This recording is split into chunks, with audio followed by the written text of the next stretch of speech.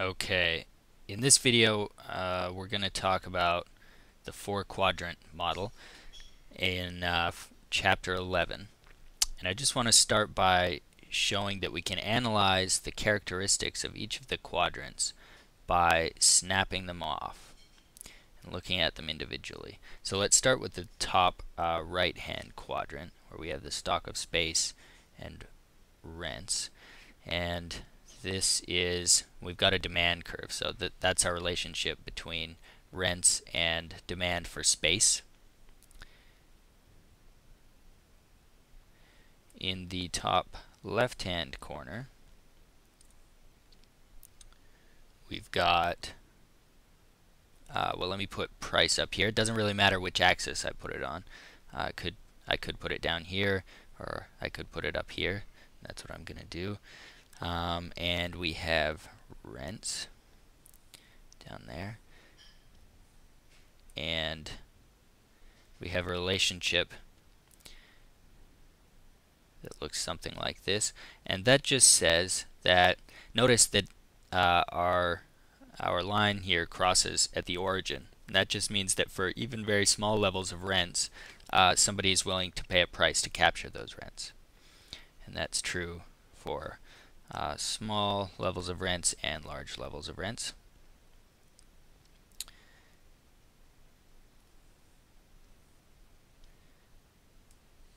And let's look at the bottom left hand quadrant, and we've got construction, I'll put that there, and price.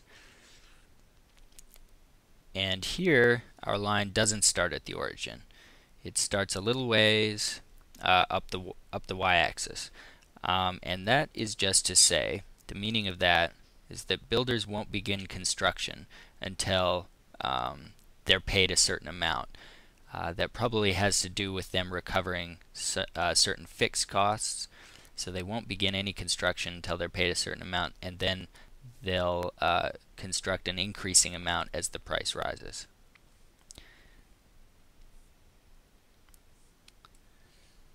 And finally, we've got the stock of space and construction. And I'll put the stock of space up there and construction on this axis. And the relationship there, that does start at the origin. We get something like that. And again, that means for any level of construction, that increases the stock of space, even at very low levels. And that's true for high levels as well. Okay.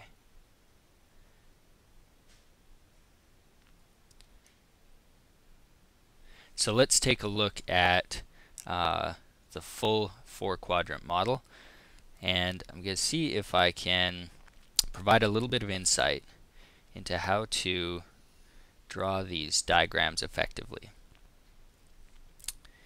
So let me first label this. So we've got stock here, rents here, prices here, and construction there. And one thing that I'm doing is I'm drawing all of these lines at 45-degree angles. Now, the angles aren't incredibly important. There's no reason, theoretically at least, that these lines ought to be drawn at 45-degree angles.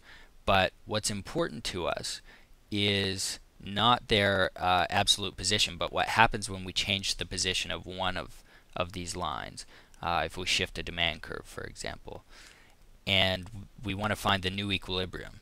And what's important there is the direction of change and not the magnitude of change. So it's okay if we draw these lines in a somewhat stylized fashion. Now what I'm doing here is finding the equilibrium based on these three lines, and then inserting the final line, and that's just so that I'm able to line up all the corners of this box, which represents our equilibrium, easily. Otherwise it can be a little bit difficult, but this technique will line them up perfectly. Okay, so first let's try shifting the demand curve out. Now, because we've drawn at least three of our lines in a at 45-degree angles, there's a neat sort of trick, and that is that if we start our new equilibrium at a diagonal, we should be able to find the new equilibrium relatively quickly. And exactly.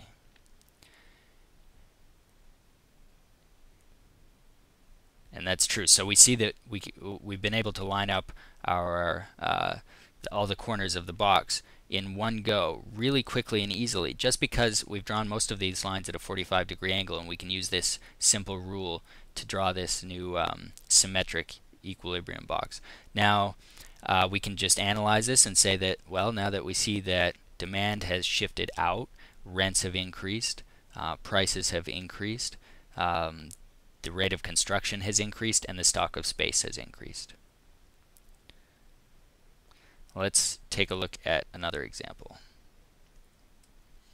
This time we'll shift the demand curve inwards.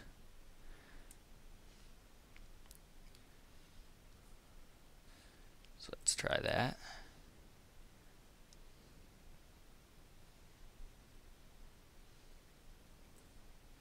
And I'll label it before I go any further. So we've got stock of space, construction, price, and rents there.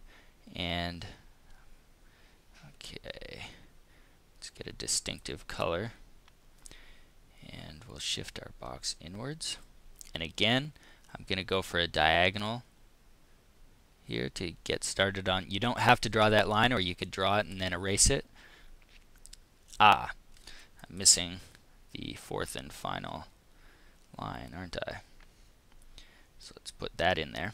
And notice, by the way, that these two lines here aren't related. Sometimes they look like they're the same line, but they're actually two different lines, and there's no reason that they have to be parallel to each other. They could be, but they don't have to be. Okay, let's continue finding our new equilibrium. Okay, so it's not perfect. It doesn't line up absolutely perfectly, but it's very, very close, and it gives us the right idea. We know that we're on the right track, and we can observe what happens when we have a shift inwards of the demand curve. We see that rents drop, prices drop, the rate of new construction drops, and the stock of space drops. Okay. So I'm running out of time here. I'm going to go through a couple more examples, but I think we'll do that in the next video. I'll see you then.